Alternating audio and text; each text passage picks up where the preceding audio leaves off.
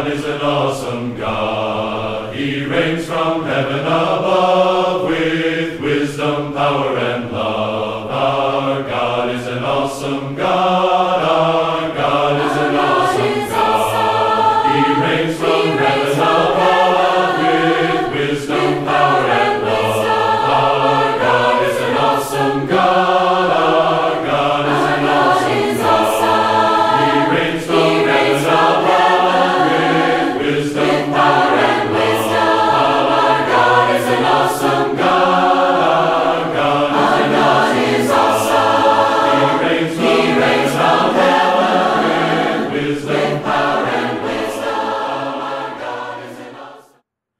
Good evening. My name is Mark Syme. I am the minister of the Northfield Church of Christ in Northfield, New Jersey. Welcome to our evening services for Sunday, August the 20th. We will sing a few songs. We will observe the Lord's Supper. And I have a message for you that I hope will edify us a little bit and give us something to think about through the evening. In our church, we sing from the songbook, Songs of Faith and Praise. I will give you the number. I will give you the name of the song. If you do not have that particular songbook, have another one, or you can Google the song to sing with us. That would be great also. So the first song that we're going to sing is number 636. The title is To Love Someone More Dearly. 636. To love someone more dearly. To love someone more dearly every day. To help a child to find his way. To ponder o'er a noble thought and pray. And smile when evening falls, and smile when evening falls. This is my task, to follow truth as blind men long for light. To do my best from dawn of day till night. To keep my heart fit for his holy sight. And answer when he calls. And answer when he calls. This is my task. And then my Savior by and by to meet, when faith hath made her task on earth complete, and lay my homage at the Master's feet, within the jasper walls. Within the jasper walls, this crowns my task. Number 180, Jesus is Lord.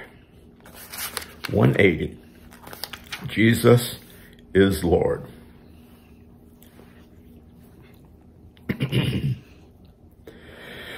Jesus is Lord, my Redeemer. How he loves me, how I love him. He is risen, he is coming. Lord, come quickly. Alleluia. What a friend we have in Jesus. All our sins and griefs to bear. What a privilege carry everything to God in prayer. Hallelujah, hallelujah, hallelujah, hallelujah, hallelujah, hallelujah. Lord, come quickly. Hallelujah. Before the Lord's Supper, we will sing number 382. So if you did not have the opportunity to partake of the Lord's Supper this morning, this is your opportunity. 382. We will sing verses 1 and 2. 1 and 2 of this song. Why did my Savior come to earth? 382. Why did my Savior come to earth and to the humble go? Why did he choose a lowly birth? Because he loved me so. He loved me so. He loved me so. He gave his precious life for me, because he loved me so. Why did he drink the bitter cup of sorrow, pain, and woe? Why on the cross was lifted up? Because he loved me so. He loved me so. He loved me so. He gave his precious life for me, because he loved me so. We come to the part of our worship service this evening to partake of the Lord's Supper. This was instituted at the last Passover, the night in which Jesus was betrayed, when he was in the upper room with his disciples. And he explained the symbolism of what they were about to do and what they were about to remember. He talked about taking the bread, which would be his body.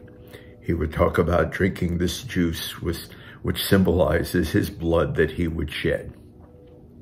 And this came all the way through many years later, as the Apostle Paul wrote in the 11th chapter of 1 Corinthians, that he also explained that we would take the bread and we would drink the cup. The song, Why Did My Savior Come to Earth? In the second stanza asks the question, why did he drink the bitter cup? Well, the answer, I think, for all of us is so real and so important. He drank the bitter cup for you and I. He drank the bitter cup for the sins of the world. It was a bitter cup of sorrow and of pain and of woe.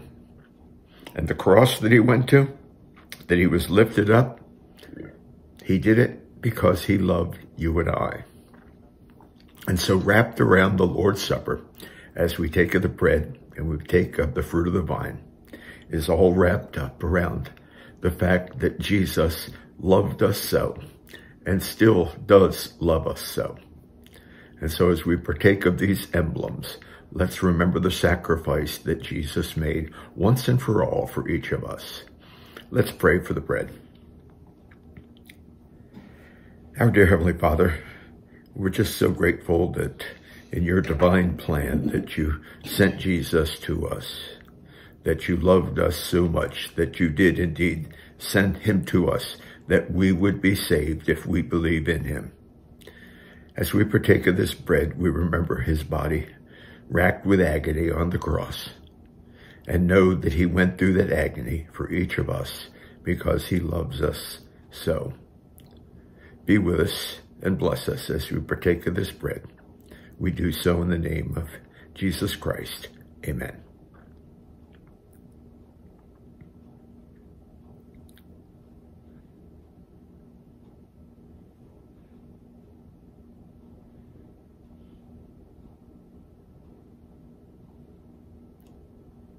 Let's pray for the fruit of the vine. Help us, dear God, to understand that Jesus did indeed drink the bitter cup because he loved us so, that he shed his innocent blood because he loved us so. And as we reflect upon this, we understand that the blood that he shed is so very, very important to each of us, because it is the blood that washes away our sins. As we partake, let's keep that in mind. We ask this in his most holy name. Amen.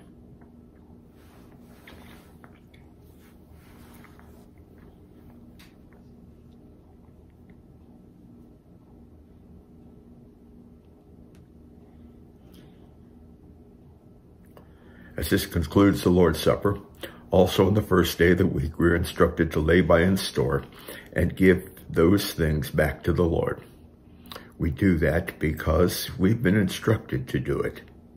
It was done in Old Testament days as God's people tithed and gave a certain percentage back to the Lord.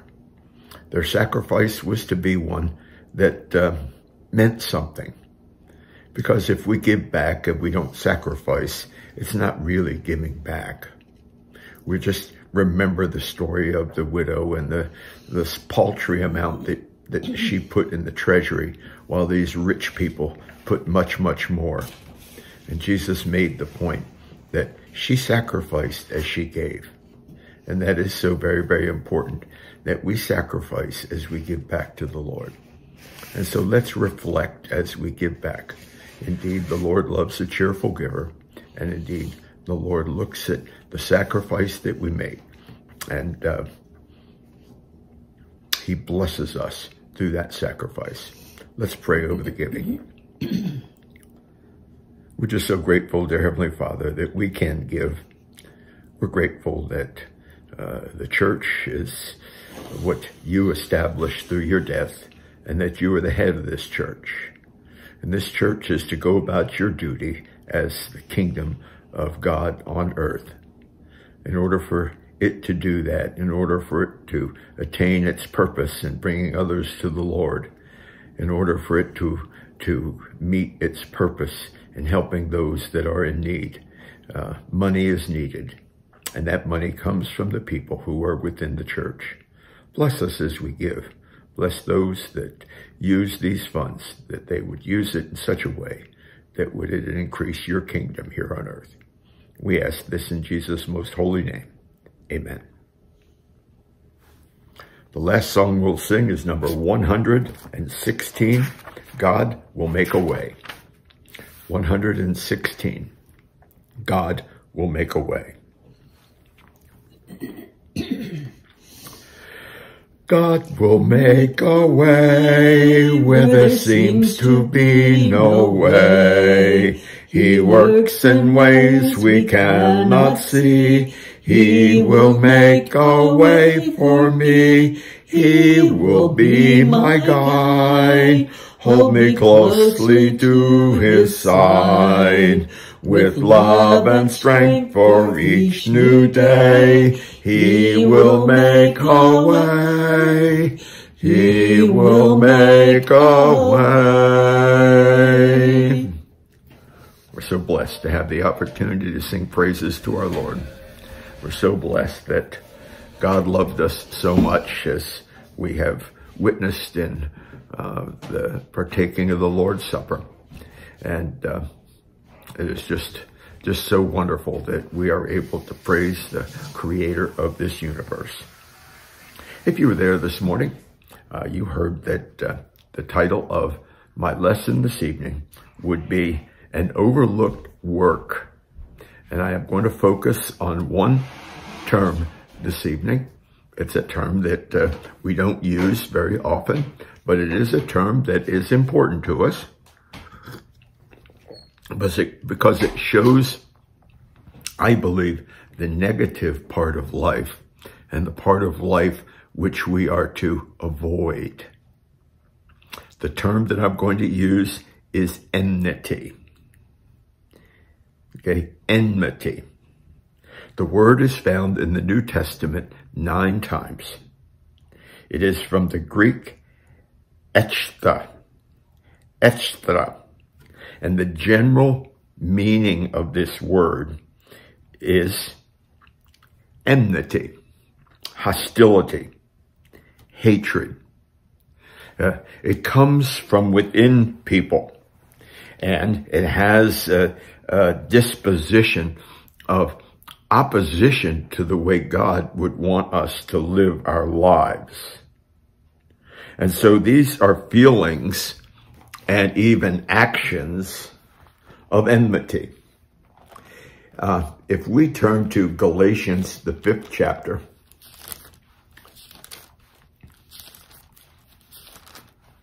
Galatians chapter 5, and we start at verse 20.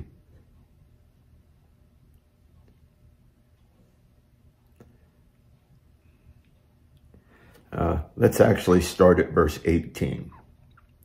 But if you are led by the Spirit, you are not under the law. Now the deeds of the flesh are evident. They are immorality, impurity, sensuality, idolatry, sorcery. Here we go. Enmities, strife, jealousy, outbursts of anger, disputes, dissensions, factions, envying, drunkenness, carousing, and things like these, of which I forewarn you, just as I have forewarned you, that those who practice these things will not inherit the kingdom of God. That's a list of nasties, isn't it? Those are things that hopefully as Christians that we have no desire to be involved with. And so in the midst of these deeds, immorality, impurity, sensuality, idolatry, sorcery, strife, jealousy, outbursts of anger, disputes, in the middle of that, we find the word enmity. Enmity indicates a hostility or a hatred. And the meaning, I think, is a failure to control ourselves, which leads to breaches of behavior that is not loving behavior. It's behavior that's wrapped in strife, disputes, dissensions. These hostile feelings, if they are left unchecked and are not repaired, will lead us to ungodly behavior. And notice, he forewarns them. People who are involved with such things will not inherit the kingdom of God. And so this evening, for just a few minutes, I would like to see and examine a couple of ways that these enmities might arise, so that we might not fall prey to them. Enmities arise in our life when we hold grudges against people. In fact, it can be very difficult to know when you cross the line, from the good side to the bad side.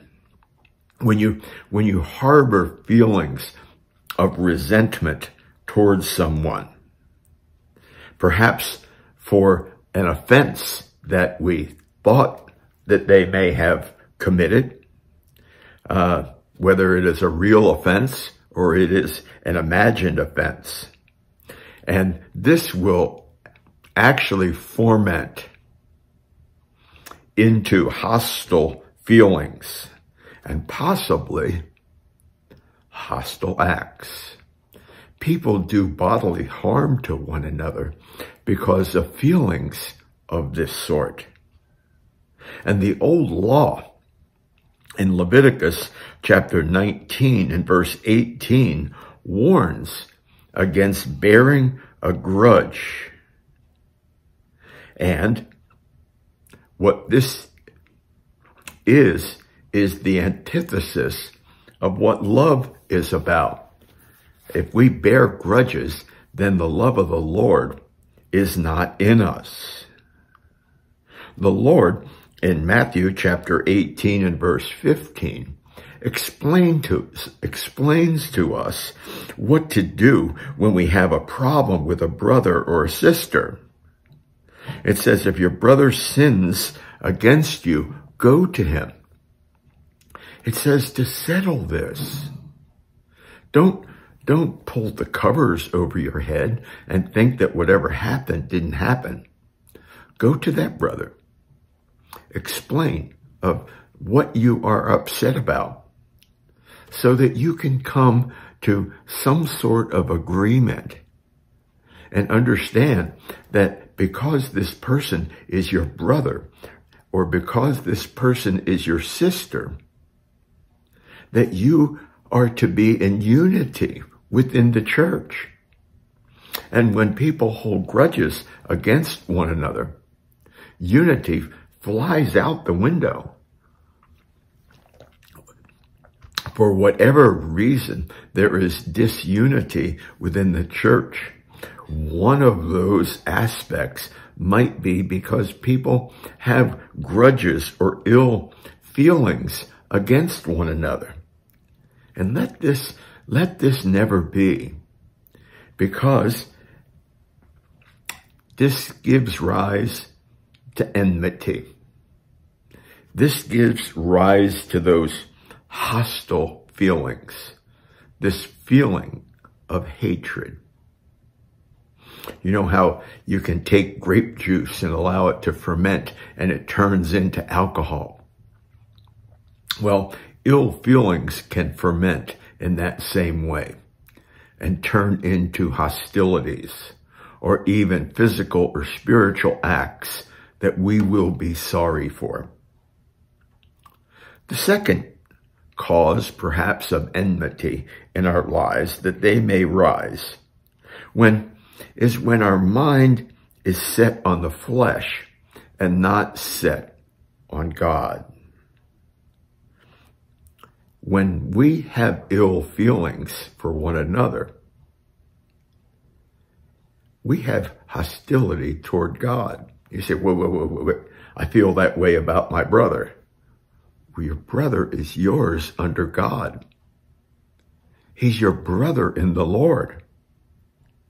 And with that, we can't allow our minds to be set on the flesh.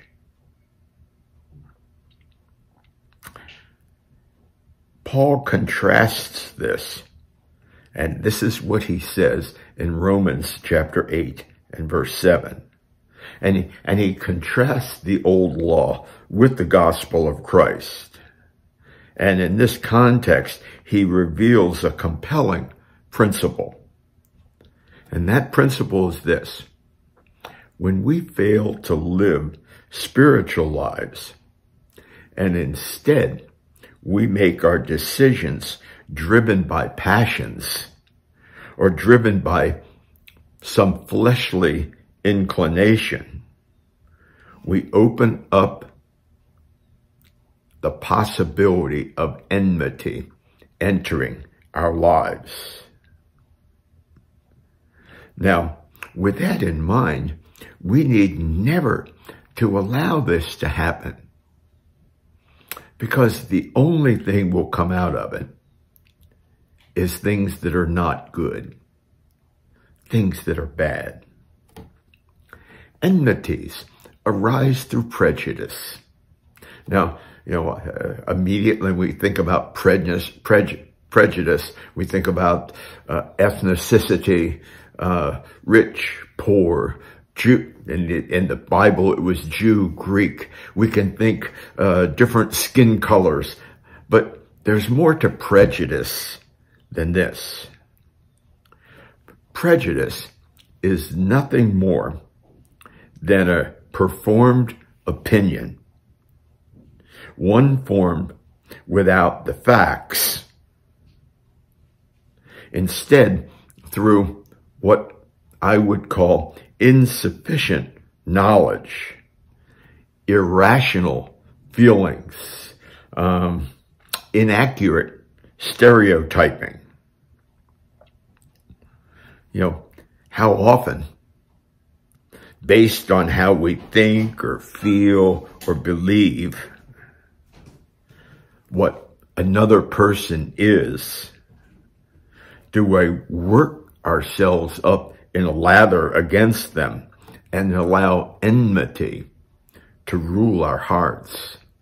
And we just can't do that, because that leads to hostility and to hatred and to feelings, and then even acts, if they go unchecked, that can cause all kinds of problems in our life. And so from Galatians chapter 5, starting in verse 18, where we read that list of things that we just don't want to get involved with, we notice that all of these things point to God and how we feel about God. In James chapter 4, verse 4, James tells us that friendship with the world leads to hostility with God. And with that, when these enmities are allowed to fester in our lives, we can't please God. God wants us to love our brothers. He wants us to encourage them in love, encourage them in good works. We can't do that as long as there are enmities. And so, as we look at this, we might ask ourselves the question, all right, I'm a Christian. I think I'm doing it right. Am I immune to enmities? And is there an antidote? Now, we all know what antidotes are. We take medicines for certain illnesses. We take antibiotics to treat certain infections. And we trust that they've been prescribed to us and that they will work the way they are supposed to work. So, we're not immune from diseases. We may eat the right foods and do the right things, but we can still get sick. We can still have things happen to us. And this is how enmities can come in and rule our lives. And with that, we come to some of the most beautiful Holy Spirit-inspired words that the Apostle Paul ever wrote. Because after he wrote about these dealings of the flesh, immorality, impurity, sensuality, I'm not going to go over that whole list again. And he forewarns people, if these are the things that rule their lives, they will not inherit the kingdom of God. And then he goes on to say, you're not supposed to bear the fruit of enmity. You are supposed to bear the fruit of the Spirit. And he goes on to say, but the fruit of the Spirit is love, joy, peace, patience, kindness, goodness, faithfulness, gentleness, and self-control. And then he wraps it up in a nice package and puts a bow on it. And he says, against such things there is no law. And in verse 24, he goes on to say, now those who belong to Christ Jesus have crucified the flesh with its passions and desires. Why would they do that? And how would they do that? By adhering to the fruit of the Spirit. Love actually seeks and strives for the good in others, not for the evil in others. And if we sincerely give our hearts to loving others, we will hardly have time for hostility and hatred to enter into our lives. That's why in the book of Philippians, Paul says that we ought to allow our minds to fall on certain things. It says, finally, brethren, whatever is true, whatever is honorable, whatever is right, whatever is pure, whatever is lovely, whatever is of good repute, if there is any excellence, and if anything worthy of praise, ready? Dwell on these things. When these are the things that we dwell on, then enmity should not have a part in our lives. And it will determine and it will show to all around us that we are led by the Spirit and not led by the flesh. I hope this message this evening was beneficial to you. We want to be people of a spiritual nature. We want to let the spiritual side of us guide us and our love for God, not the enmities of the world. It starts with us dedicating our life to the Lord. We dedicate our life to the Lord by becoming his children, by taking Jesus into our life, by confessing him as the Son of God, repenting of our former lives, and being baptized for the forgiveness of our sins. If you need that forgiveness, if you need that baptism to become a child of God, we invite you this evening. If it is heavy on your heart, call one of us and we will be there. We will help you to and lead you down the path that you are to go down. Let's close with a prayer. Heavenly Father, help us in our lives to strive to have our thoughts on higher planes. Let's think of the good things that we have in life so those bad things can't force us out of the way that we would want to be, to live godly lives. Help us to be ruled by the fruit of the Spirit. Help us to dwell on things that are good and honorable. Bless us in our lives, dear Heavenly Father, that we may carry out the mission of your church, your kingdom here on earth, by being the examples to those around us. Continue to be with us, dear Heavenly Father. Bless us and comfort us. I pray that you would just continue to be with those on our prayer list in our church and have them on our hearts and in our prayers. Bless us and help us to be what you want us to be. We pray this in Jesus' most holy name. Amen. Please be safe, and may God bless you all. God is an